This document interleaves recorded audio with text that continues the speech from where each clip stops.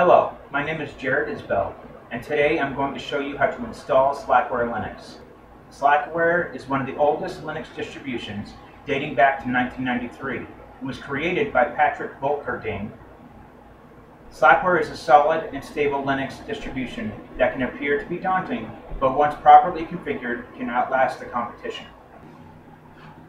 We're going to begin with the system boot up and loading of the kernel, after which we will configure the system's hard disk, swap memory, distribution packages, network configuration, bootloader, and everything in between. Please follow along in the video as we progress through the installation. First, we are going to load our DVD into the DVD-ROM player and boot up the system. We will come to a text display that asks if we want to enter any special parameters or if we just want to load the default kernel. Press the Enter key to load the default kernel without any special parameters. We will receive a prompt to select a keyboard mapping. If you are using a standard US keyboard, just press Enter. After a brief second, you will arrive at the login screen.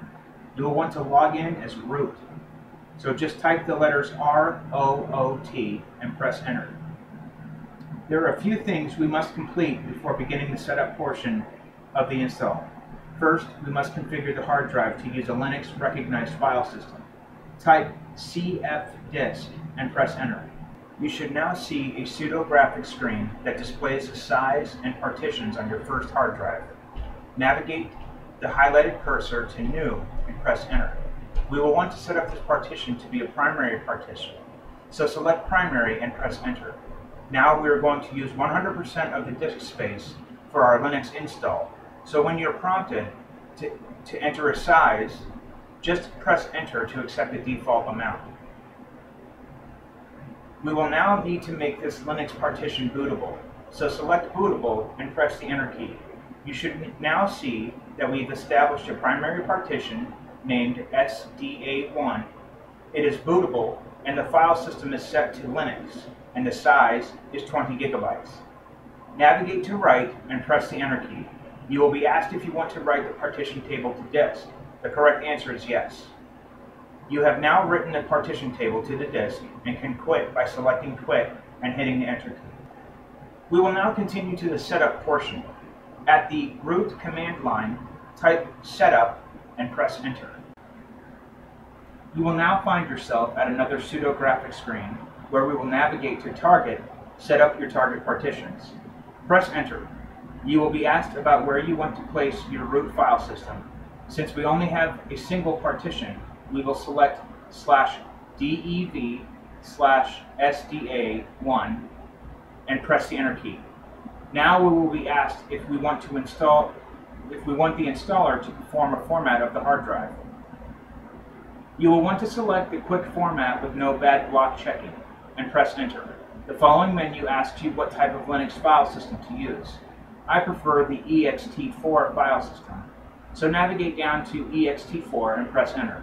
After a few moments, you should be able to see a display that tells you that /dev/sda1 has been added to your /etc/fstab file. These files might seem confusing for now, but if you ever want to know more about them, feel free to do an internet search to find more information. Press the Enter key to move on. We are now going to tell the installer what media to use to install the software packages.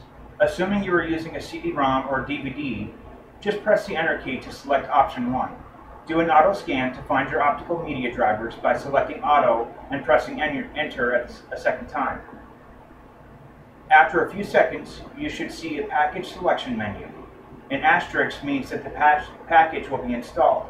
The default options are more than enough to get the system working and usable, so just press Enter here. At the next menu, install everything by selecting the full option and pressing Enter.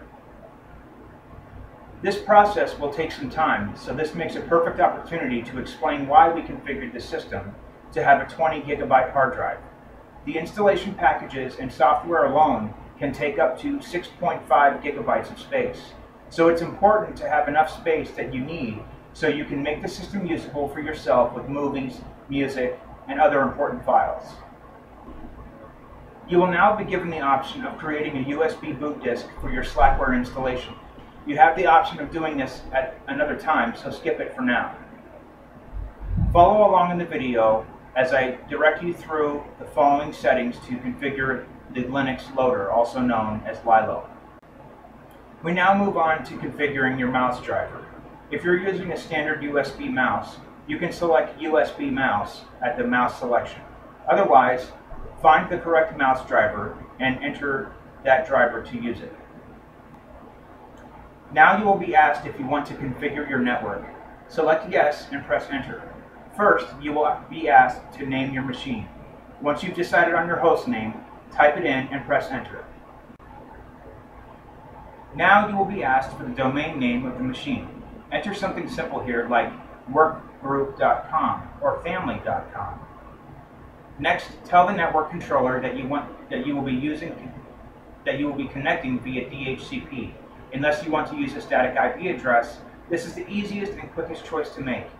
Unless your ISP requires the use of a host name, leave the next menu field empty and press enter. You will now be asked if the configuration looks correct. If it is, select yes and press the enter key. The Startup Services menu allows you to configure your Slackware machine to perform server-level functions such as web services, FTP services, domain name services, DHCP, and etc. The default selections here are safe to use and still allow you to do everything your standard Windows machine would allow. Select OK and press enter. Select no when asked if you want to use custom screen fonts. Select no at the hardware clock menu and set your region to whatever time zone you reside in. The default window manager for X will allow you to choose what X Windows manager you wish to use. This is a purely personal choice, and you can change it later on should you choose to use something else. You will now be asked to enter a root password. The root user is the most powerful user on a Linux computer. Root can perform any task, delete any file, start any service, etc. Using the root account for normal day-to-day operations is very dangerous, and a mistyped key can cause you to have to completely rebuild your system. Choose a strong password for all of your Linux machines, and only use the root account for system administration jobs. Then log out of root as soon as you are done. You should now see a screen that tells you you are done configuring and installation is complete. Press OK and reboot your system, ensuring that you remove the optical media you used to boot it up. Congratulations, you've successfully configured your Slackware machine and are ready to do anything you would want. Linux has come a long way in 20 years, and there is nothing that you can't do on a Windows machine that you can't do on Linux. You can find answers to basic Linux questions at www.linuxquestions.org or do a search on a specific problem to get assistance. Linux users are for the most part friendly and helpful, as long as you're willing to do some of your own research to fix a problem. I hope you've enjoyed this presentation, and I hope you enjoy Linux even more. Have a wonderful day.